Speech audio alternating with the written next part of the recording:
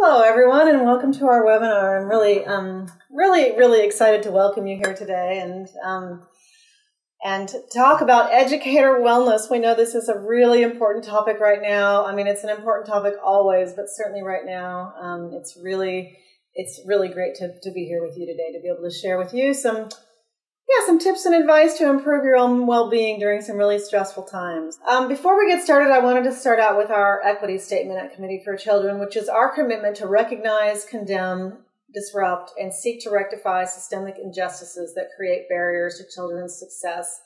And our land acknowledgement is that our Committee for Children offices sit on the unceded traditional lands of the Coast Salish peoples, past, present, and specifically the First Peoples of Seattle, Washington, the Duwamish tribe.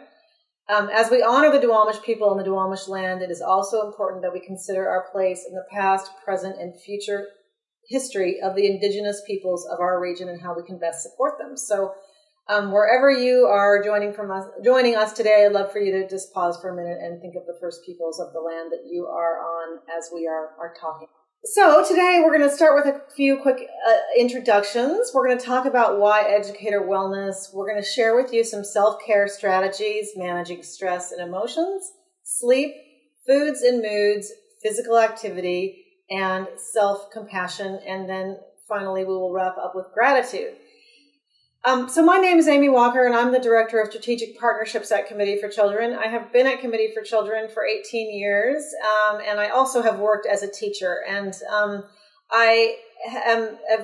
this past year has been such a profound year for us at Committee for Children, as it has been for all of you. But I have to say, I don't think that there's been any time in the 18 years at my time at Committee for Children that I've been more honored to be here, in the sense that we know that social emotional learning is so important for kids right now, and really there's a lot of strong feelings going around, and a lot of anxiety and a lot of trauma, and a lot of change and a lot of hardships and job loss and people losing family members to COVID, and it's been a really intense year, and being able to provide teachers with the resources that they need to be able to support their students with social emotional skills has been quite an honor to all of us at Committee for Children.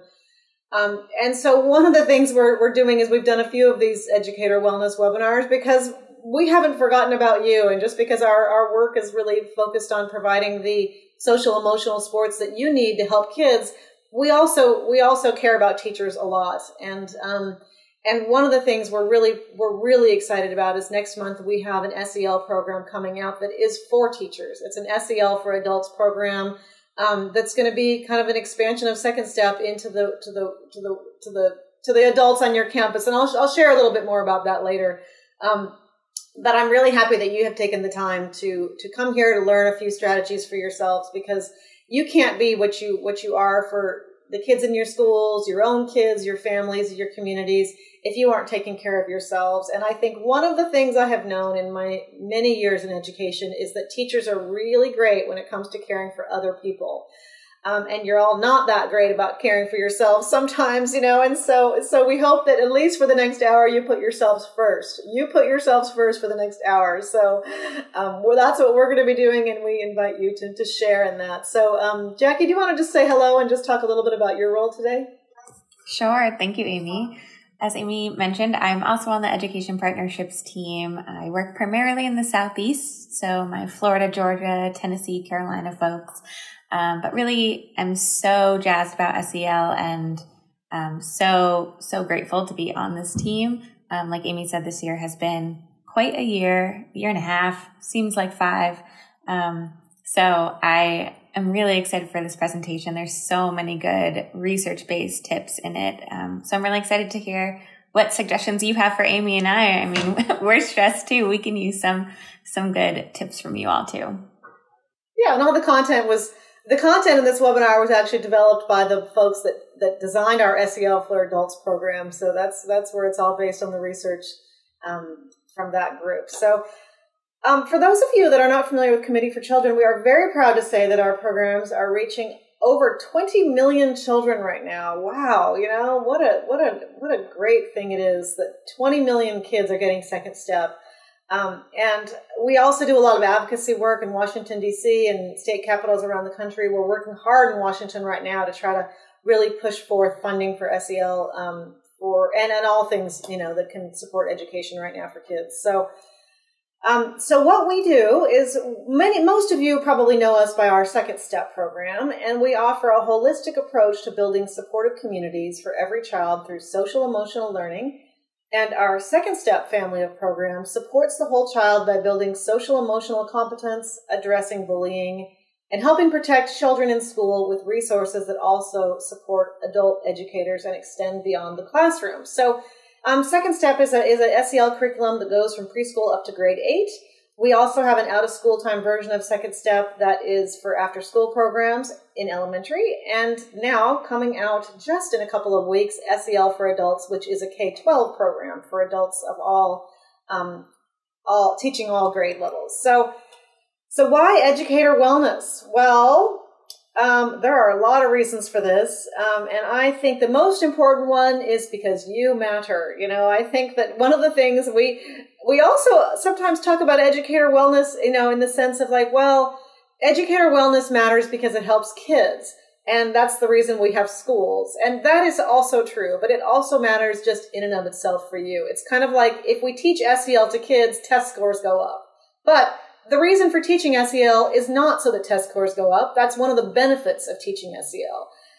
The reason is really about the well-being of kids, and educator wellness is about the well-being of you. And fortunately, the better you take care of yourselves, the more that's going to show up in positive ways in your classrooms. So I am going to share with you now a video that we have created that is about educator well-being, and it's part of something that we made for the release of our new program.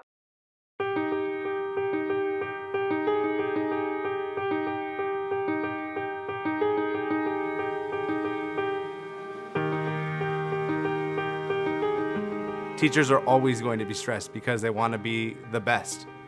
Teachers have to do everything. Teachers have to work extra hours. Teachers have to plan, prep, grade. Teaching has always been a stressful job, but right now it's off the charts. You want to know what predicts classroom quality, at least according to research? Teachers' social and emotional well-being. Better than their preparation or their experience. As a school, if you don't have a strong social and emotional foundation, you'll find lots of cracks. It's the key and the foundation for everything else.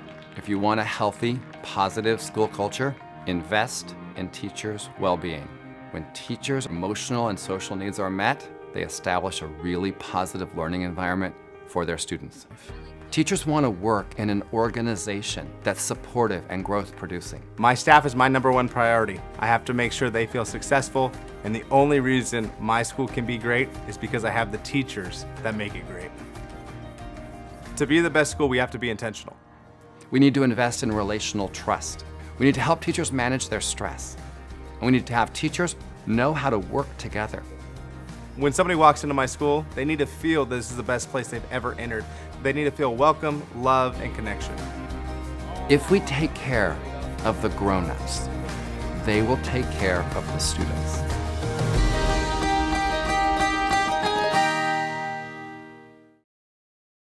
Yeah, so teaching is demanding, Isolation is something that you often don't think of related to teachers because it's such an intensely social job. But in many ways, you're also isolated because you don't have the time that you wish you could have to collaborate with your peers. Especially on Zoom, you're not even getting that much feedback from the kids, in the sense of many of their cameras are off a lot of the times, you're not getting the kudos and the compliments and the positive feedback that you deserve and that that would help you. And also just the collaboration and sharing of ideas and all those things that you could get with your colleagues if you had more time, even when you're in buildings.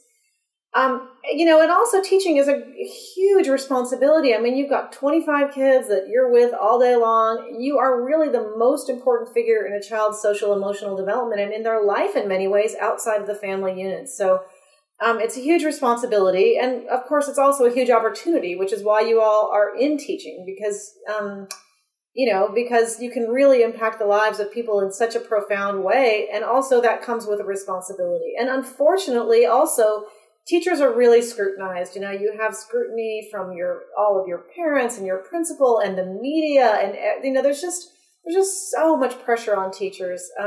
So much pressure than in other jobs. I mean, nobody who's an accountant has 25 families following them around, making sure that they're, doing everything just perfectly by their child, or, it's a lot of pressure. So, and all of it can be so stressful, and it really, the stress affects teachers' health and job satisfaction a lot. 41% of teachers leave the profession within 5 years. 46% of teachers report significant stress and burnout. And these, by the way, are statistics that are pre-pandemic. So these numbers would be higher. Students who are more stressed can negatively affect, teachers who are more stressed can negatively affect student achievement, as we know. And like I said, this is all pre-pandemic, and now even much, much more so. So self-care strategies, let's talk about some of these. You can't pour from an empty cup, right? You can't give what you don't have. And that's why we're also so excited about SEL for adults, because we know that teachers can't teach SEL if they don't have SEL. And we can't expect them to have SEL unless we're offering them opportunities to teach it and to practice and get better. So I wanted to share with you now this video, and this is from, they did a quick video of all the 2020 Teachers of the Year on self-care. What are some of the ways that you practice self-care? I don't. Oh boy. That's definitely a skill I need to get better at. Self-care is hard, especially in this profession. However, my focus has been to get outside more, do more engagement with our environment. Cranking up the tunes in the kitchen. I'm cooking something delicious for my family. There is more to life than just work, even if you really enjoy your career a lot, like we do. I don't grade papers at home. I don't check my email very much at home, and I'm a better teacher when I have established healthy boundaries with work and leave work at work. So one of the ways that I practice self-care is being able to say no.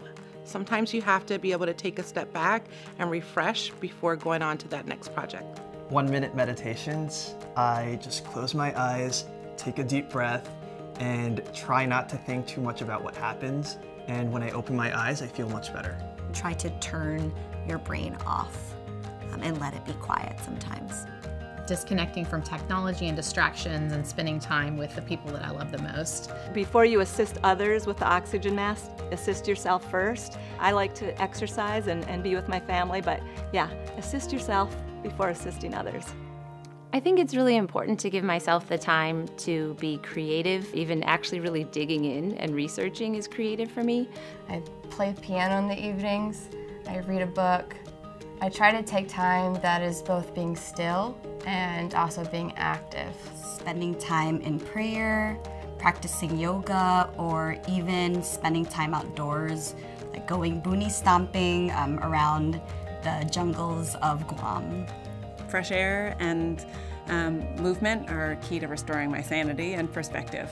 I get up before anybody in my family when it's still dark outside, and I go to the gym on some mornings, or I go just sit and have some quiet time to myself. Or I am going for a walk, or I'm reading a book, or I'm taking a nap on the weekend. I practice self-care by traveling. Sometimes it's good to get out of our bubble. My best mode of self-care is to learn from my students. I've learned patience, I've learned empathy, I've learned the latest dance move. To reach out to other teachers, share experiences, and have somebody to bounce ideas off of. It rejuvenates you and helps you reignite that passion for teaching.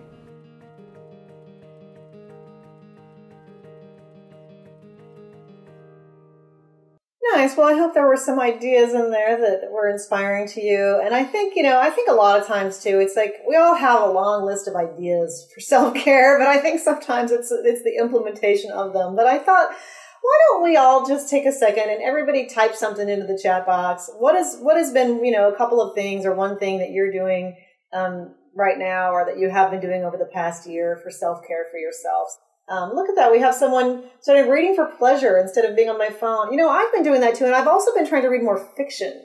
because I find fiction is more relaxing than reading, because I sometimes read more, biographies, exercise, spending morning quiet time praying, playing with my dog. These animals are wonderful for stress. Hiking, sleeping, reading novels, meeting up with friends. I know I've been taking bubble baths. I have some lavender bubble bath that I bought, and I've even bought a little bath pillow. That's really nice. Gratitude journal, yes. Family dinner with the Peak and Valley. Yeah, that's, the roses and thorns, peaks and valley. Those are really great ways to talk about feelings. I know that I have a park near my house, and I've been taking 3-mile hikes all the time. I also do a lot of mindfulness, like mindful breathing. I think one of the teachers of the year had said that he takes a mindful breath, and I do that. Sometimes I just go into myself and I just breathe. And I meditate. So I don't know. What about you, Jackie? What are some of the things that you do? I love going for walks outside. Amy and I both live in Seattle. So I schedule time on my calendar to go for walks, or with my partner. I actually, between this time I sign off from work and that hour, I don't have my phone. I don't talk to anyone. And I really, if I want to go for a walk, if I want to work out, if I want to read a book, that is strictly Jackie time. And that's been the biggest thing that's been helping me out. I know Lynn said she gets pedicures, which I'm right there with you, Lynn.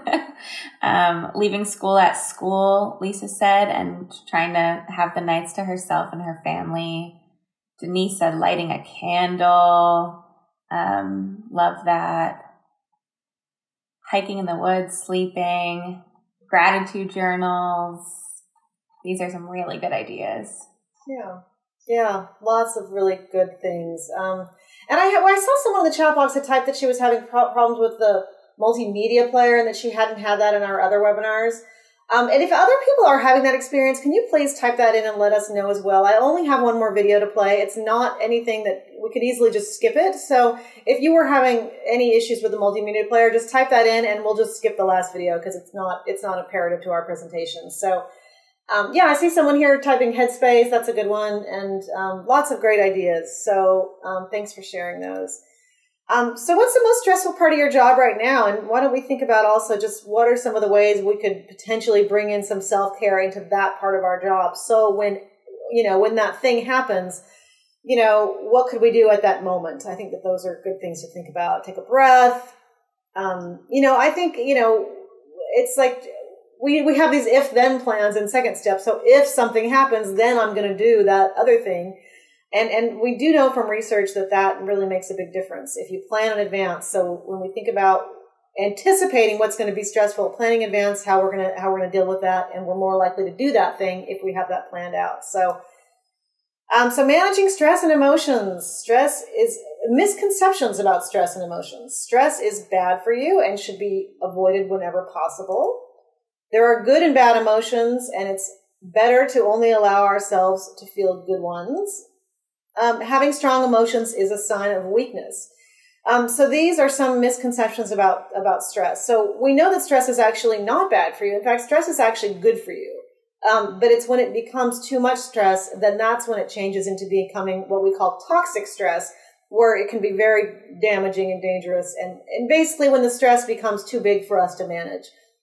Because when we have stresses that we can overcome and stress that creates, energy, that can be a good thing. Anger is an emotion that can help us navigate our lives better. It keeps us safe. That's the case with many emotions that feel negative, can really push us to do things in our lives that need to be done. And also the ability to overcome stress. We call that self-efficacy or collective efficacy if it's as a group. It's that feeling of like, we got this, we can handle this. That can make us feel good about ourselves and competent and resilient. Resiliency is wired into who we are as humans, and also is caring about each other. That's another thing, is also wired into who we are. So good and bad emotions? No, that's not the case. And any of you that teach second step know that that's not the case. In second step too, we always teach kids there's no bad feelings. It's just how we respond to them. All feelings are good, are okay. We have all feelings. And it's just a matter of managing the ones that maybe potentially can cause harm to our lives, such as frustration and anger, and just creating skills that we need to overcome them in positive ways. So having strong emotions is a sign of weakness. I think all of us on here today probably realize that that is not the case, that in fact that is really normal, and sometimes life is really, really hard. I mean, I think we've all been in places in our lives where we really think life is too much, that we're like, this is too much, and that's when we need to often call in some of the people who care about us, or seek medical attention, or do whatever, take a wellness day from work. That happens. So one of the strategies that we know is about naming feelings. And I think if you're a kindergarten teacher teaching second step, we do this in second step. We do it all the way through. It's about naming our feelings. So how can you handle hard situations without becoming too overwhelmed? When a stressful event occurs, we can weaken our physiological response by simply naming the emotion we feel. And this is based on science. That if I'm in a moment and I just say to myself, okay, Amy, you're just feeling angry. If that's all I do, even that is an intervention. Even that actually lessens my physiological response. A physiological response could be things like muscles tension, jaw clenching, feeling hot with anger, all the stuff we teach in second step. So name entertainment makes a big difference. And I think self-talk makes a big difference. Like I do a lot of self-talk where I kind of call it self-coaching, where I'm sort of like, okay, Amy, you've got this. Here's what you need to do. This is hard and you can do it. But I do think that feeling of like, okay, I'm feeling anxious. I'm feeling overwhelmed. Pause. And then I think I can think more clearly about a response. So imagine you're in a staff meeting and it's going longer than anticipated. It's 4:30 and your principal asks everyone to stay an extra 20 minutes to wrap up. The agenda items don't seem very important to you and you think they could easily be covered at another time. You've been working since 7:30 this morning and you have more work to do this evening to prep for tomorrow. How are you feeling? Probably frustrated. So if in that moment you have those feelings and you just say to yourself, I'm feeling frustrated. Research shows that can make a big difference. Just the act of saying, okay, I'm feeling frustrated, even if that's all you do, it makes a difference. But likely once you pause and say, okay, I'm feeling frustrated, then you can likely follow that with some other self-talk than say, okay, life isn't perfect. It's not the end of the world. 20 minutes isn't that big of a deal. My principal did a big favor for me last week to help me out with something. I can stay an extra 20 minutes for her, just those kinds of things like self-talk.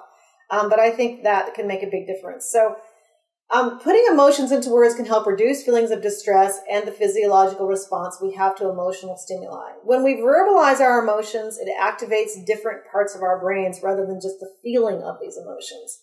This is as a wheel. I know you cannot see it because it's tiny, tiny little words. Hopefully you have your reading glasses on.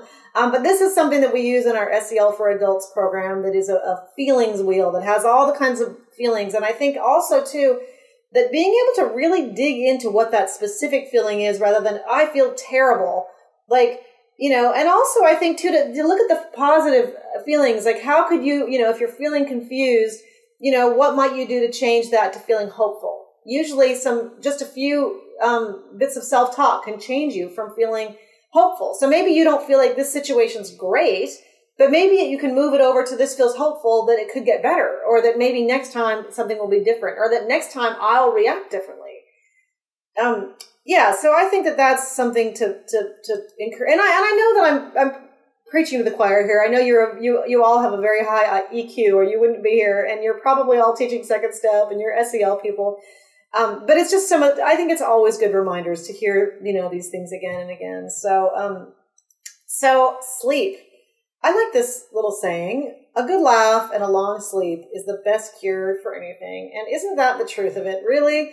I have just been so shocked in my life sometimes when I am so stressed and tired and I feel like everything is crumbling down upon me. And then I just get one really, really good night's sleep and I wake up the next morning and I feel like a different person. It's amazing what good quality sleep you can do. And if you have good quality sleep for 3-4 nights in a row, it's like you can turn the most stressful situation around. And I think that that's also part of the problem is when we are really in bad situations in life, when we really have a lot of stress on our plates, we sleep badly. And then that spirals into a worse situation.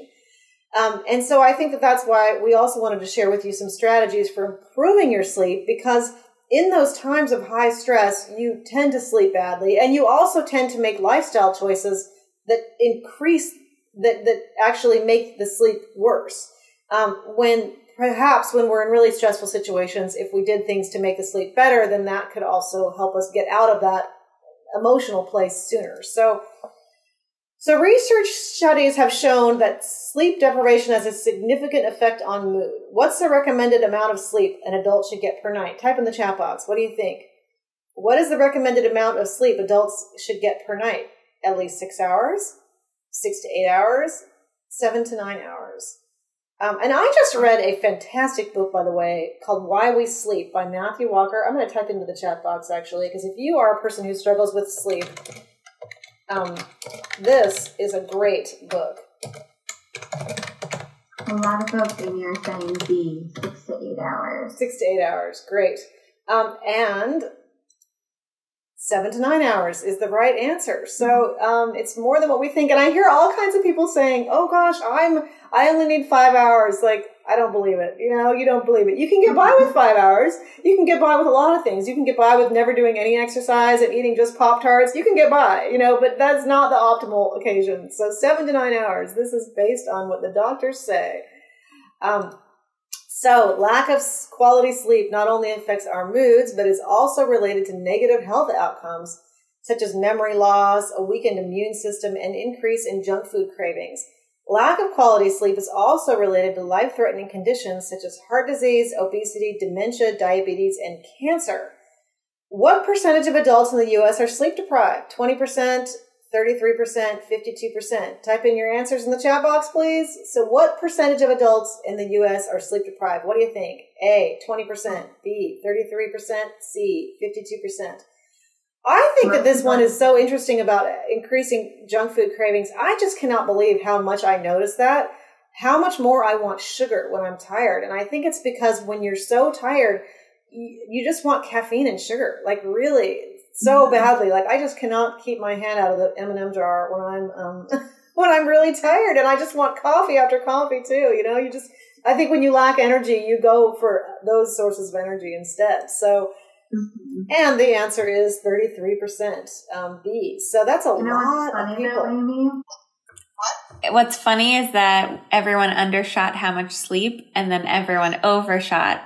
I think at least 95% of the people wrote 52%. Oh, really? Interesting. So curious. But, and what else I think is also to note, too, is all of these things apply to your kids, too. The kids in your classroom are also, especially if you're a high school teacher, I would say many of you have really sleep-deprived kids because they're staying up and they're text messaging till all hours of the night, and little kids as well, too. But I think, all the things that affect you affect your ability to teach, and when kids are not sleeping well. So, maybe you could encourage your kids and give them some motivation for some good quality sleep, too. So exposure to blue light, the light emitted by many electronic devices, can interfere with sleep. It's a pity, isn't it? But it is true. So how many hours before bedtime should you avoid blue light? A, type them in the chat box. 1 to 2 hours. B, 2 to 3 hours. C, 3 to 4 hours. How many hours before bedtime should you avoid blue light? And for those of you that read with a Kindle, I'll give you this little side research project I did, because after I saw this research, I thought, gosh, I read with a Kindle every night for like an hour. And I did look it up, and from what I read, that it's not that bad. The Kindle is not really considered like blue light. It's a different light. But if you read off like a tablet, though, that is. But I also think that there are blue light glasses that I've seen. I've not tried those, but those apparently could make a difference as well. I have them on right now, actually, Amy. When we started going work from home, and we were just so much on the screens, I started getting these like tension headaches and a lot of pressure behind my eyes. And I got these. They have my prescription in it, but they have ones on Amazon for $10, $20. I never see them. And they've helped so tremendously. That's good advice. So you really noticed a difference. Nice. So it's 2 to 3 hours. That's a long time. I know. Can you imagine like turning off your phone at like 7 o'clock? But that's what the doctors are telling you to do.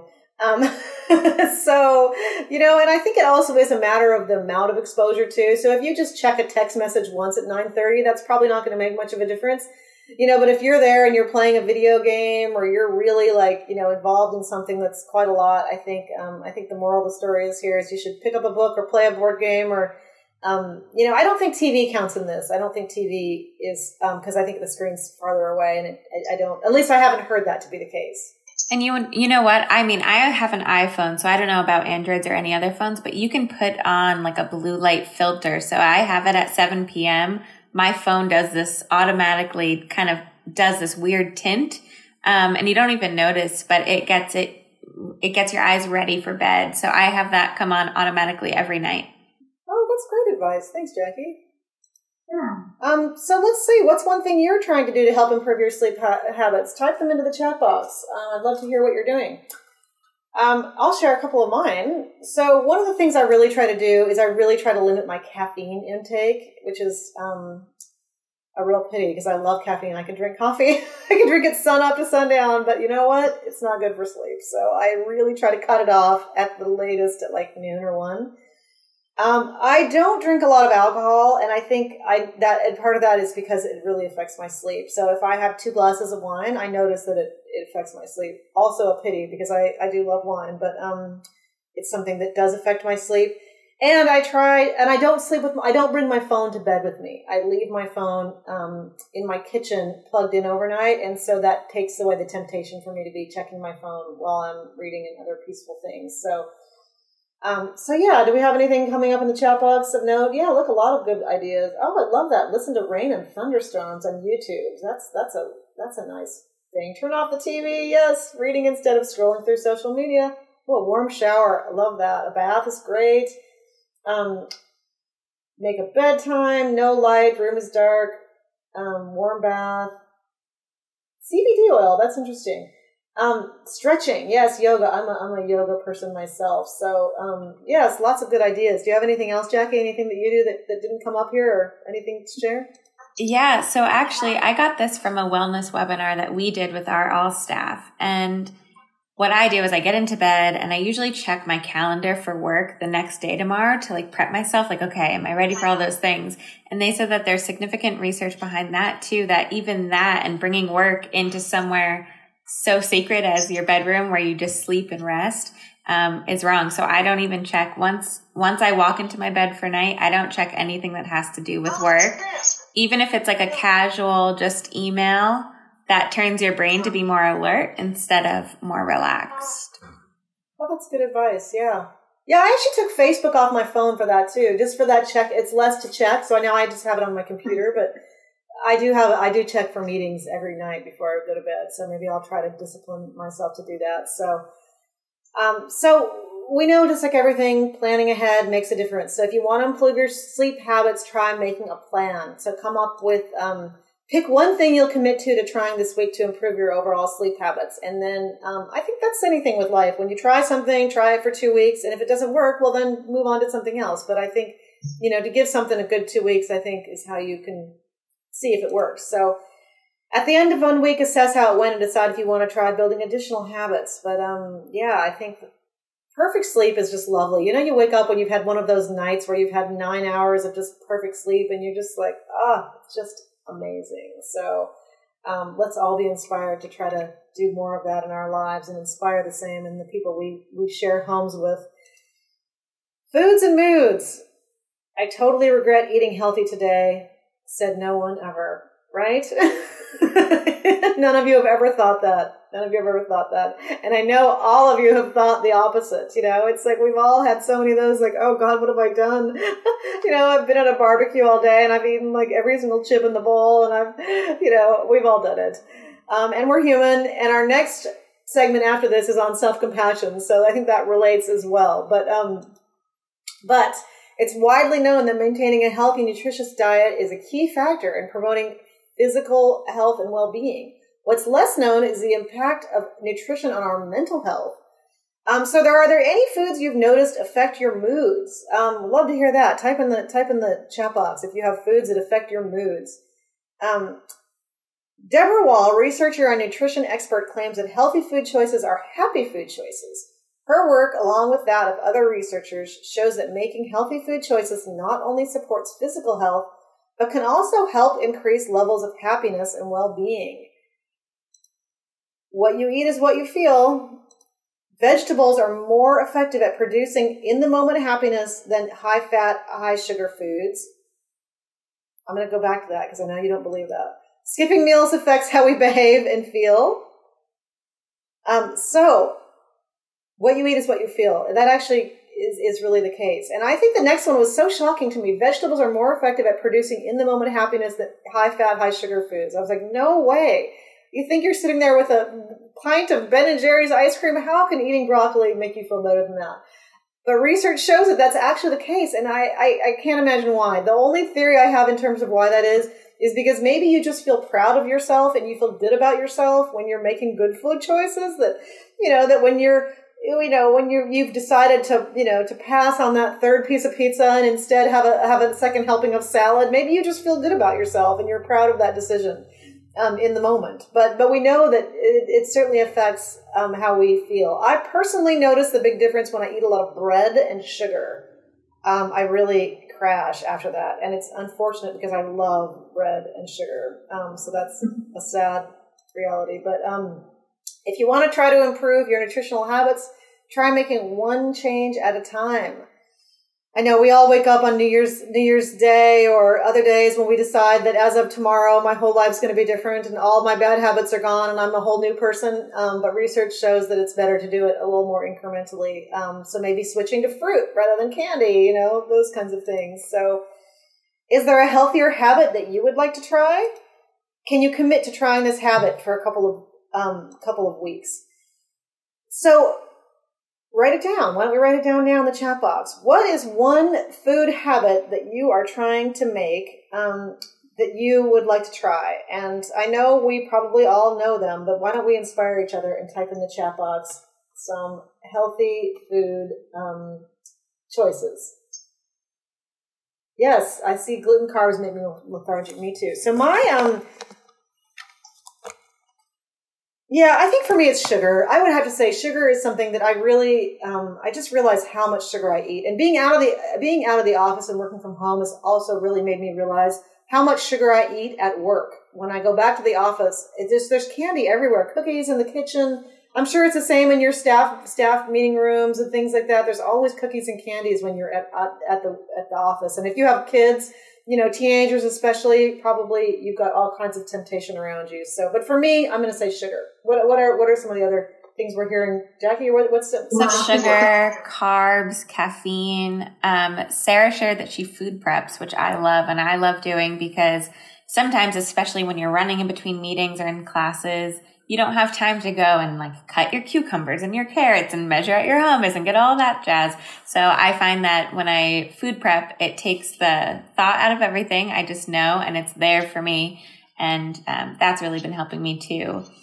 A lot of people are saying drinking more water over sweet drinks or soda, eating more vegetables.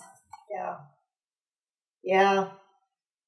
It can be hard though. We're all surrounded by temptation. So I think that's where self-compassion comes in, right? You do the best you can. And, I think food prep really makes a difference though. If you have cut up carrots in your fridge, you're much more likely to eat them than if you have to go and cut them up, at the moment. So physical activity, continuous improvement is better than delayed perfection. And I think that this is also the case of thinking as of tomorrow morning, I'm going to start running every morning before work.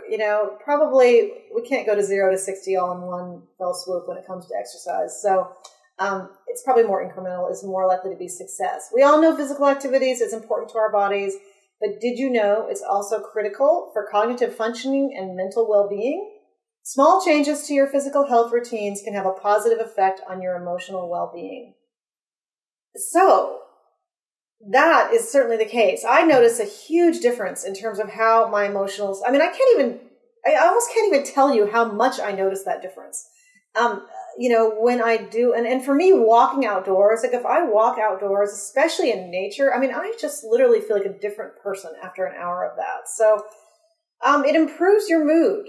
For sure. Increases your brain power, increases your energy, improves your sleep, reduces stress. There's just basically nothing that is not good about exercise. And I also think the other thing is too, is when you combine exercise with social interactions, there's bunches of research on how positive social connections really make a difference in our lives. And I think for me, when I meet a friend for a walk, like that is everything. So I'm getting fresh air, I'm getting exercise, I'm talking, I'm connecting, I'm sharing with someone. And also it makes the walk go by quicker. Like you can walk for twice as long with a friend and not feel like you're looking at your watch or, I don't know. So why don't people share in the chat box? What is one thing that you do that helps you to motivate to exercise? Or some type of exercise you like doing. But I think specifically most of us struggle with the motivation when you're tired and you're run down and you're busy and your kids are yelling and you've got a lot of stuff to do. How do you get yourself to exercise when you're in that point? Jackie, what about you? So I know I schedule it just like I'll schedule, if I tell a friend I'm going to meet them for dinner, I stick to that and I meet them for dinner. So I do the same thing with exercise and movement and just really listening to my body. Do I want to go on a walk or a hike? Someone shared that they want to go on bike rides with their sons after work. Anything is it yoga? Is it stretching? Whatever it is and what my body needs that day. Because some days you're just so tired and you don't want to hop on the Peloton or do a YouTube video or whatever you're doing. But you can go for a walk for 10, 20 minutes and still get a lot of the benefit. Yeah. I mean, I do almost no really hard cardio activity because I just can't motivate myself to do it. Like I'm not getting on that Peloton. I'm not going to spinning. I'm not going to do any kind of really high, I'm not signing up for CrossFit, none of that. But I can go on a walk and I do a lot of it. And then walk to Starbucks, right? Or if you're going to meet a friend for a drink, walk beforehand, Someone had typed in there about their Fitbit too. And I find those trackers make a huge difference to me. I use my, on my iPhone, it has a step counter in there. And I think, there's a lot of I think if you have an iWatch, I don't, but I think that those track your steps or, I think even some things like Weight Watchers or Noom or some of those different things that you use to track, at least for me, they kind of can gamify it a bit and it can make it fun. And I get kind of competitive with myself, to want to know that I've done it, 10 days in a row or whatever, it makes a big difference. So, I love what Melanie said. Melanie said she just needs to dance for fun once a week. Just put some music on and dance. Wouldn't the world be better if we all did more dancing, right? That's what we all need. Dancing, friends, fun. So it's surprising how small changes in activity can yield big benefits. Adding 10 minutes of light exercise to your daily routine can be beneficial for both physical and mental health. I also find, too, that adding 10 minutes sometimes can lead to 20 minutes. You know what I'm saying? You say to yourself, okay, I'm just going to walk around the block. I'm just going to walk around the block. And then once you get out there, you're like, oh, I could go a little longer. The other thing that I do is I actually ask, when I'm self-talking about exercise, rather than saying, Amy, you need to exercise, Amy, you need to go on a walk, I ask it as a question. I say, could I go on a walk? Could I get myself to do that? What do you think? And then I think, yeah, I can do that. So it's not so I'm not giving myself this directive that's you must work out or you must exercise. It's more gosh, you know what? I've got 3 hours until I need to do this thing. And, could I go around the block at lunch today or whatever? So I do the same thing. I reframe it. I have to go for a walk to I get to go for a walk. My body lets me move and you should feel grateful for that. And also I'm thankful, thankful that I can, because I mean, I think that, there's times in life that we all don't have the health where we aren't able to do that. And I think that can also be a gratitude practice. So, but I think after we talk about food and exercise, why don't we talk about self-compassion? Because I know none of us are perfectionists on the call here today. Having compassion for yourself means that you honor and accept your humanness, even if that means you eat more cupcakes than you wish, or you haven't exercised in a month. You're okay anyway. So researchers define compassion as the feeling that arises when you are confronted with another's suffering and feel motivated to relieve that suffering. Self-compassion is when we can turn this feeling inward towards our own suffering. Life is really hard. I mean, the reality is it is hard. And there's sometimes it's extra hard. And during those times, and teaching is extra hard often, and so we all try our best and your best is good enough. And I think that sometimes you have to tell yourself that. And especially for those of you that are teachers and moms or dads, I think parents always feel I'm not a parent, but they always feel like they're not doing enough, that they're not doing a good enough job, or that, and people feel that way with their aging parents and other things too. And, really, you're just doing your best. And all we can do is just try to do a little better than we did yesterday.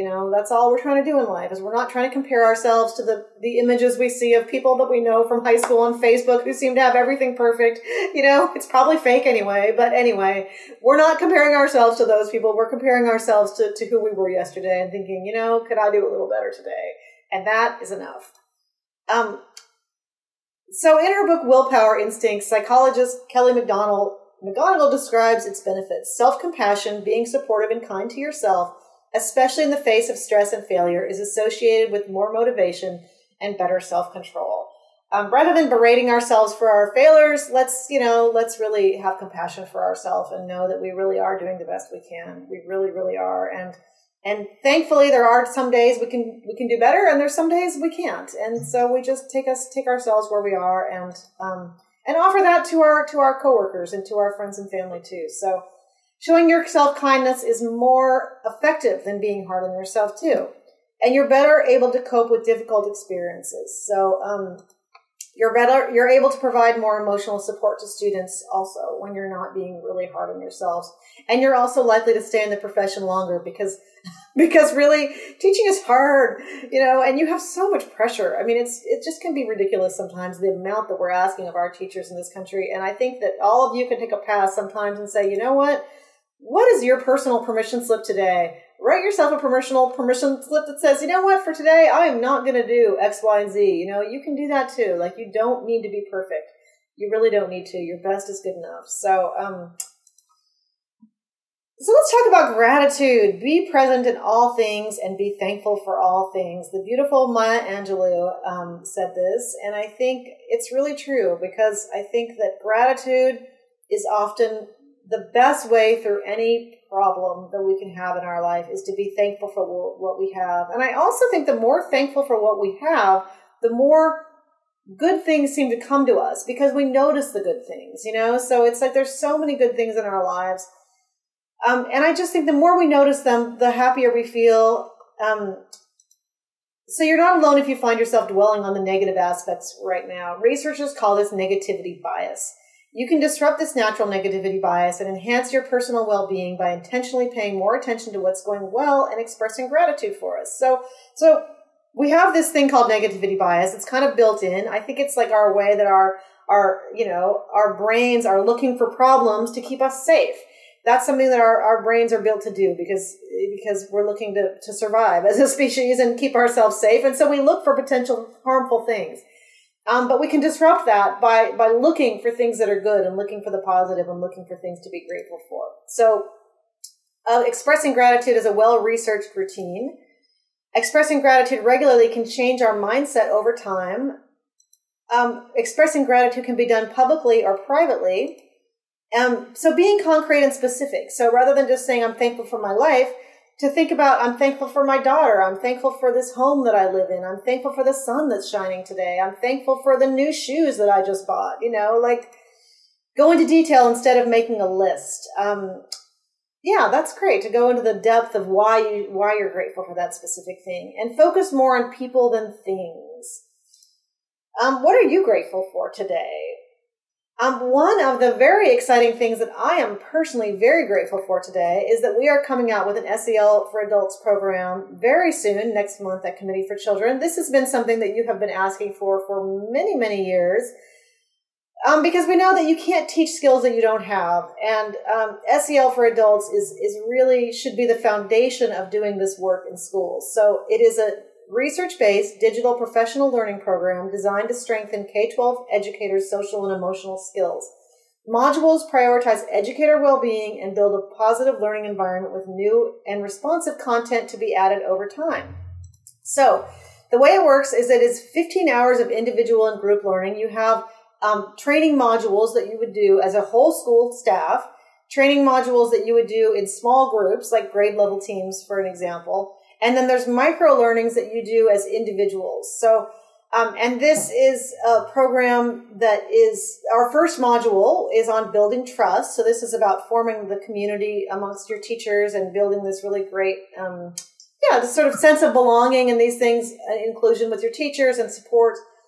The second module is managing stress, which is where some of the research that I've drawn in our presentation today comes from, and much more than that also, but it's really giving you the skills that you need to manage your own stress. Teaching is incredibly stressful. If as collectively as a staff, one of the things we shared in our chat comments was that if we, if you partner up with someone to exercise, it's more fun and it's better. And the same thing is if you partner up with your whole teaching staff, that you're all doing these things together, it's better.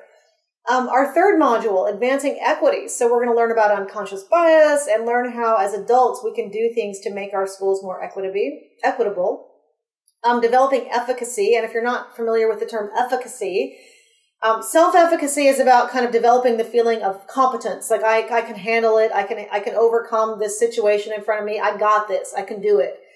Collective efficacy is feeling that as a teaching staff so that we feel like, you know what, we got this. We got these kids. We got these goals. We can do all the things if we join hands and do it together. So we are doing a webinar very shortly on, I think that's June 11th. And here's a few parting words. Be the reason someone smiles. Be the reason someone feels loved and believes in the goodness of people. And I'm going to read out. So that webinar is on June 10th. Great. So here's some of the things people are thankful for. My best friends, sunshine, friends and family, health, grandchildren, family, my house and job. There's so much to be thankful for. And I'm going to leave us with a video that is part of our Mind Yeti on gratitude. So this is about a 5-minute video, and you are welcome to stay for another 5 minutes and just have a mindful moment focused on gratitude. And for those of you that aren't going to stay for our last, it's a 4-minute video actually on gratitude. Thank you so much for joining us. We're really happy for having you here. We hope we've given you a little inspiration on things you can do to take care of yourself. You are all amazing. You're amazing in the best of times, and in this past year and a half through this pandemic, you have just been absolutely amazing stars for the kids and our.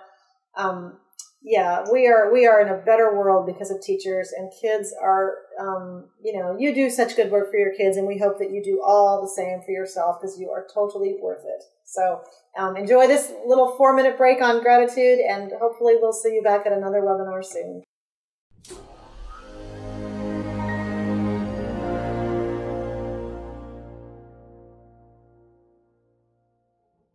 Hello. Welcome to Mind Yeti. Gratitude is noticing the good things in your life and saying thank you for those things. Just saying thank you can put you in a better mood, and it can help you settle the hubbub and feel more connected to the world around you. Today, you are going to think about having gratitude. Before we begin, take a moment to find your Yeti body. Sit comfortably with your back straight and your feet or legs resting on the floor. Feel how the floor or your chair supports you as you sit.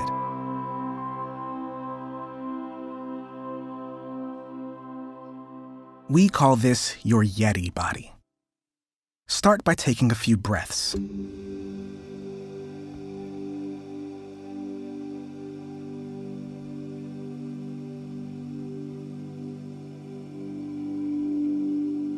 If you want, you can close your eyes.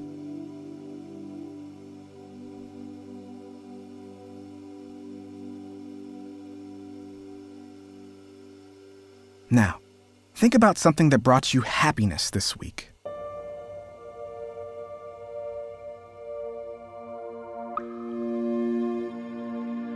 Maybe you had your favorite food, or heard a song you love, or had fun playing with a friend. Maybe a dog wagged its tail when he saw you. Don't worry if you're having trouble thinking of something. It can be something simple, like a joke that made you laugh. For a moment, just remember that happy thing.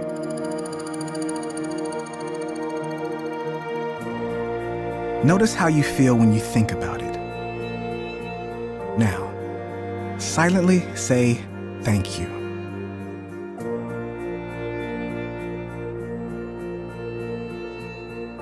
Notice how it feels to say thank you.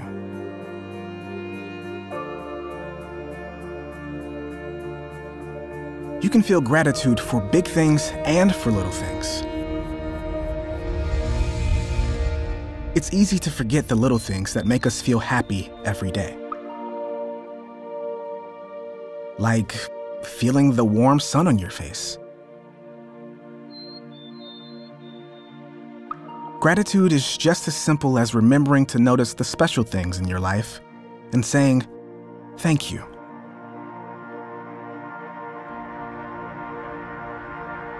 Just think about that for a moment.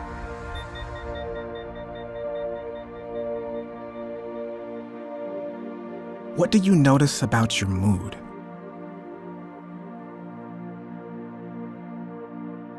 Notice if your mood feels a little different.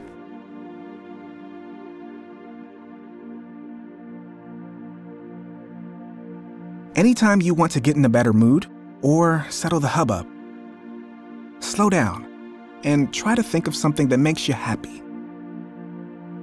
Then take a moment to say, thank you.